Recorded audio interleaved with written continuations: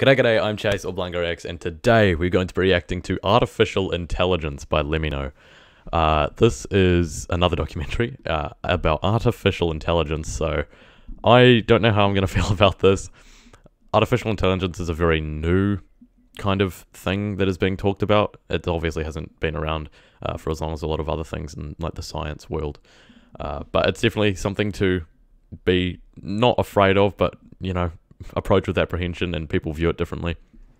But if this is your first video on my channel, hello, my name is Chase or BlancoX, and yeah, we are a growing community, so we're almost at 250 subscribers, so feel free to subscribe because this is completely free and it helps me out.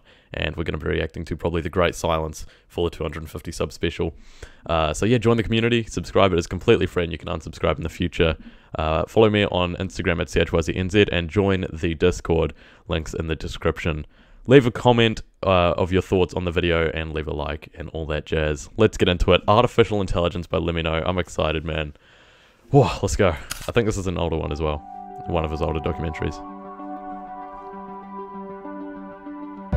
Still superbly edited though, and put together. Artificial intelligence is easily one of the most prevalent themes in all of science fiction. The idea that a machine could exhibit the same level of intelligence and sentience as a human being has captivated writers and audiences alike for decades. From an ominous computer system in 2001, A Space Odyssey. Stanley Kubrick? Stanley Kubrick? Open the pod bay doors, Hal.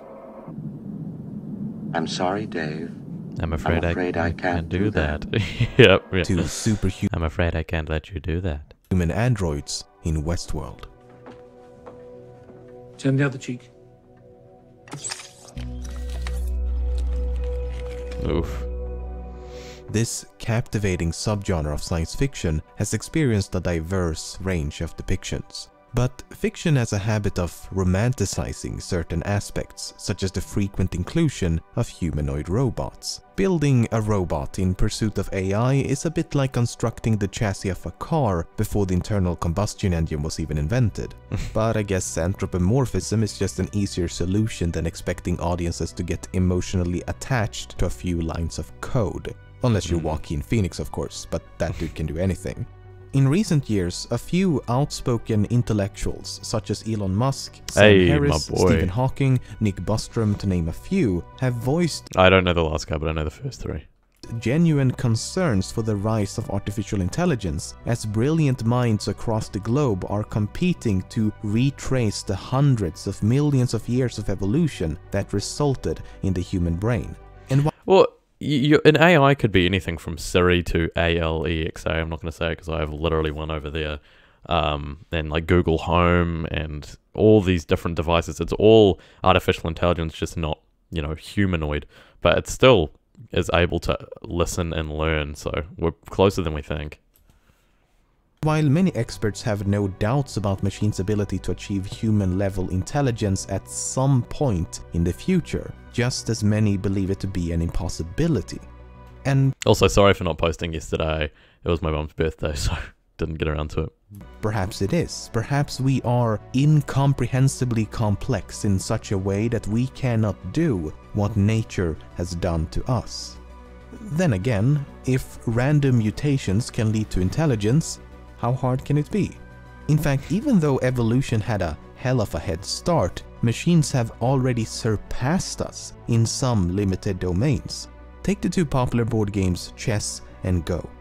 The best human chess and Go players in the world have been defeated by artificial intelligence. Wow, that's shocking. And I mean, that's shocking in itself. But even if you think about math equations, like a computer is always going to beat a human at like complex math equations, and it's always going to be faster than us. And, you know, definitions and all knowledge can be found within a computer. So technically they outsmart us in every sense of, you know, knowledge, except for like creative thinking. But even creative thinking is just ideas that have already been thought of and just branching out. They say that our brains can't fathom a brand new idea in its entirety. So, you know, it's a weird thing to think about artificial intelligence, so I don't know. Just think about that. No human player will ever again become the best at either of these two games. No matter how hard you try, even if you dedicate your entire life to become the best player you could possibly be, it will never be enough. And I think I'm a football fan, soccer if you're American, and there was this goalkeeper that was an AI, and it would save like every shot that they took, and it's so crazy. And it had like a humanoid form, and it would like dive to save the ball, and it was like better than most goalies, so it's really freaky.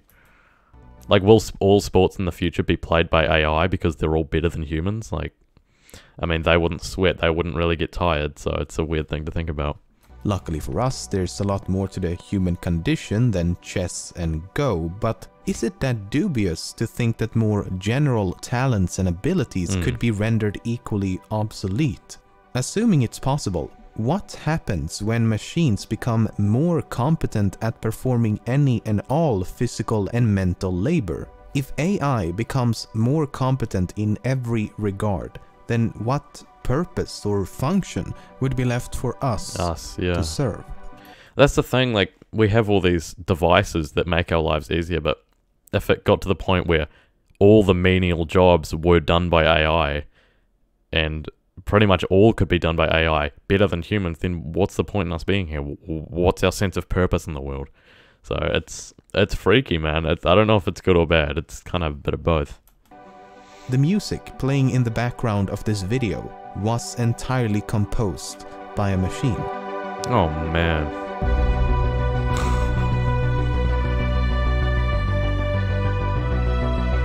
He's going all out.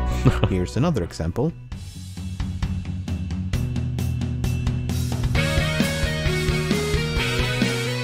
I think it'll be scary when AI can program other AI. Because if you think about it, all artificial intelligence is programmed by humans. So when it gets to the point where artificial intelligence can program other artificial intelligence to learn, that'll be the point of no return, I reckon.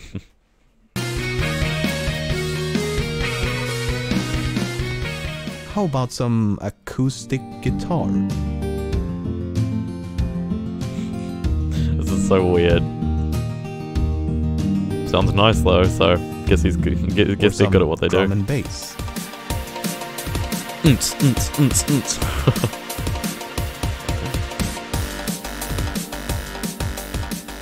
it's crazy. Quite impressive, but then take a listen to this.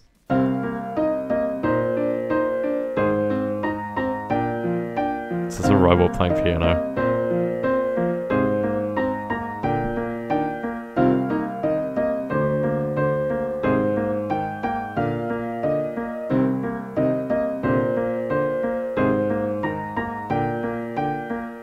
This short and simple composition may sound rather unimpressive in comparison, but then consider this. This sound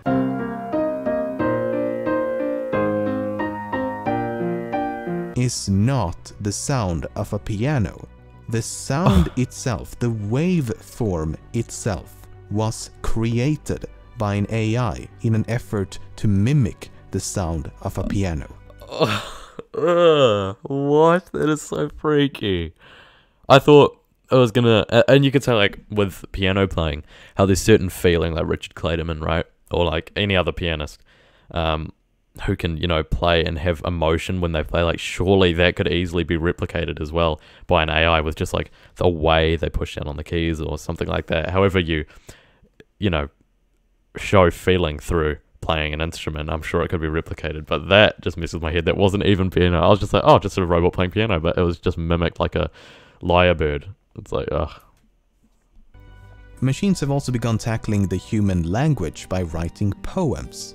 When I this will be interesting. in dreams behold thy fairest shade, whose shade in dreams doth wake the sleeping morn, the daytime shadow of my love betrayed lends hideous night to dreaming's faded form.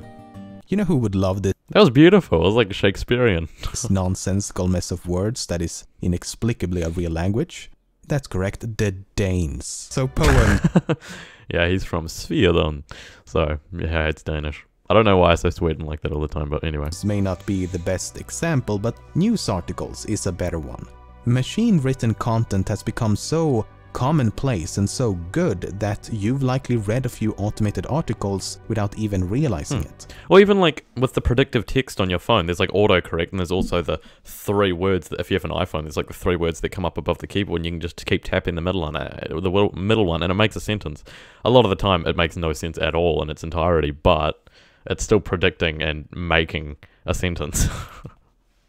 If you pause the video, see if you can discern which of these 2 paragraphs were written by Can't an AI. see, so unless he says them. The answer will be in the description. Now this is one of my favorites. It doesn't Many of you have likely played around with text-to-speech engines. Yep. You input some text and then a voice will read it aloud. Many of you have likely played around with text-to-speech engines. You input some text and then a voice will read it aloud. Please send help. Up until now, Sorry, didn't expect that. Yeah, even my voiceover on my phone, I've showed you guys this before, but, you know, 11:56 a.m. Obviously, I have it really fast because I'm blind and I'm used to it, but, you know, and it's just like, it reads, it's pretty much, it's not a text-to-speech, but it reads any text that I would type out, and it reads all that's displayed on my iPhone anyway. this has been accomplished by having a voice actor read a long series of sentences and words. Yeah, I saw this in a Shane Dawson video. You can like make your own like voice in an AI. Like if you say certain words, they can pick up on your accent and your mannerisms and stuff like that, and it can mold your voice into an AI, and then you type out whatever you want and it'll say it in your voice, or at least an AI version closest to what resembles your voice. So it's freaky as. It's getting really good nowadays.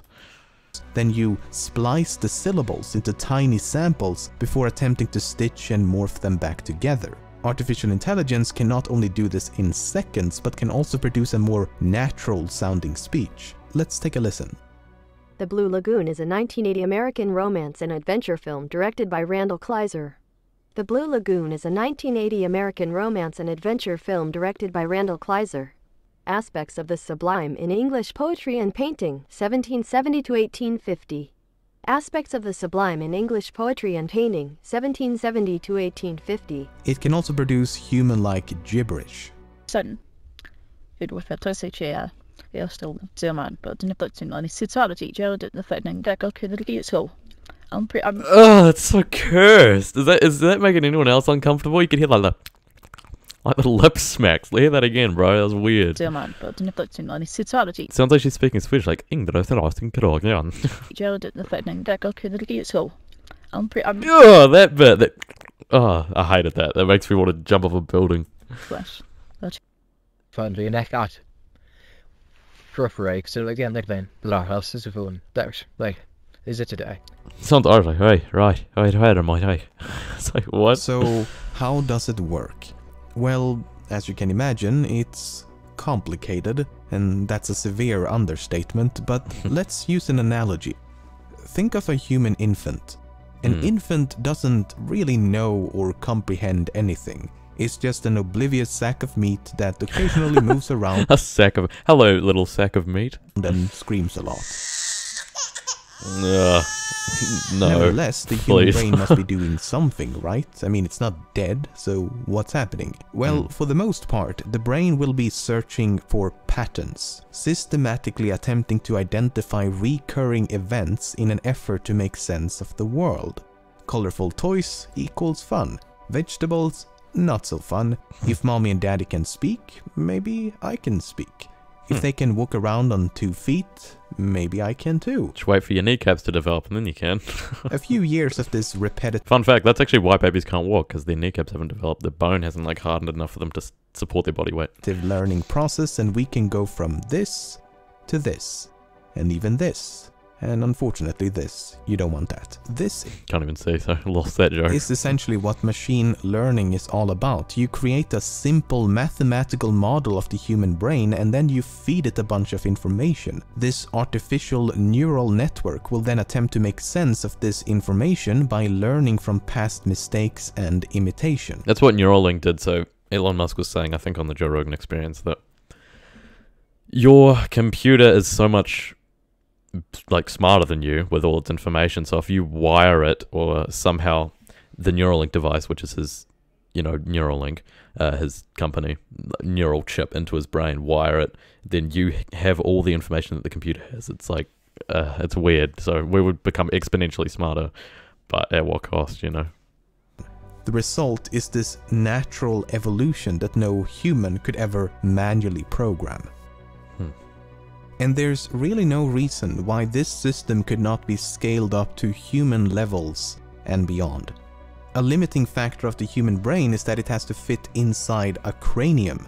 An artificial brain could be the size of a building or larger still. An AI could also operate at the speed of light as well as improve upon itself. In essence, it could teach itself how to learn new things, and in doing so would eliminate the need for a human at the controls. No. That's what we don't want. Thank you very much. I don't know about you, but the fact that this is even theoretically possible makes me a bit worried for the future. Yeah, exactly. There is a genuine cause for concern, as lost in this idealistic quest for improvement is the function of humanity itself. If we render the species incompetent, what's to prevent artificial intelligence from recognizing that incompetence and taking control? Because how do we control something that is more intelligent than us? Well, they don't have emotion. That's the thing. So they're not going to be like, please don't kill me. It's like, no, I don't care. I want to be the ruler of the earth. It's like, they won't care. They don't have emotion. That's something we have. I mean, maybe you could program emotion, but emotion can't. In my eyes, emotion can't be programmed, man. Like, I don't know. That's something they would lack, but they just have crazy intellect. It would be like a colony of ants attempting to control even a single person. It just isn't believable. And elaborating upon that analogy, think about the way we treat ants. Most of us don't have... Oh, I think I've mentioned this analogy in one of my videos before, probably the alien one. Some deep hatred for ants, but if they are ever in the way of something that we want to accomplish, we could not care less about their existence. And even if we did care, how would we explain to them that they need to move because we want to construct a building or something? Attempt to explain to the millions of animals living in the jungle the geopolitical and socio-economical reasons for why we continue to destroy their home. It's impossible. That made it real. They simply lack the intelligence to understand. And that is what so many are concerned about, that we wasn't the same analogy, never mind. Would lack the intelligence to keep up. So this concern for AI has nothing to do with malevolence, it's simply a fear of losing control. Then there's the issue of sentience and cognition, which are entirely different beasts altogether, but if we assume that super intelligence is possible, how long until that happens? It may be sooner than you think, as most estimations seem to land in between 3 to 6 decades. Oh, so, that's in my lifetime. Within this century. But I mean, it's just estimations, so who knows? No one can predict the future. We don't know, to be honest. I seriously hope... Well, it would be like dethroning a lion as king of the jungle. You know, it's like we are the most superior and ruling creatures on this planet. So if we aren't, that's very weird. So it would be a very strange feeling and way of living. They're wrong though, because it'd be so much more convenient if we could just leave this impending doom of humanity to our children and just reap the benefits in the meantime. Oh, of course. Pretty selfish.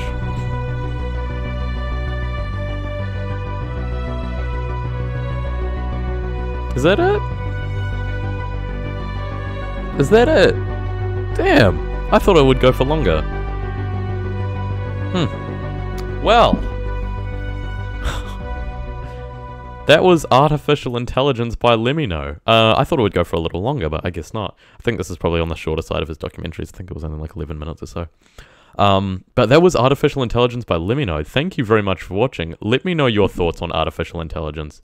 And if you have something like Siri or Google Home or Alexa, in your house, because or let me know your thoughts on artificial intelligence, and if it's too little too late, or what we can do, or just your general opinion on the topic, because we talk in the comments all the time, so it'd be really cool for you guys to join in.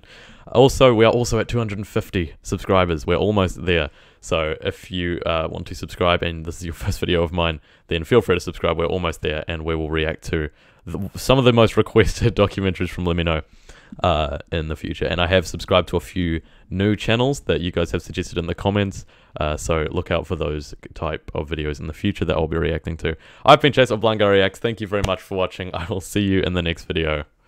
Peace out.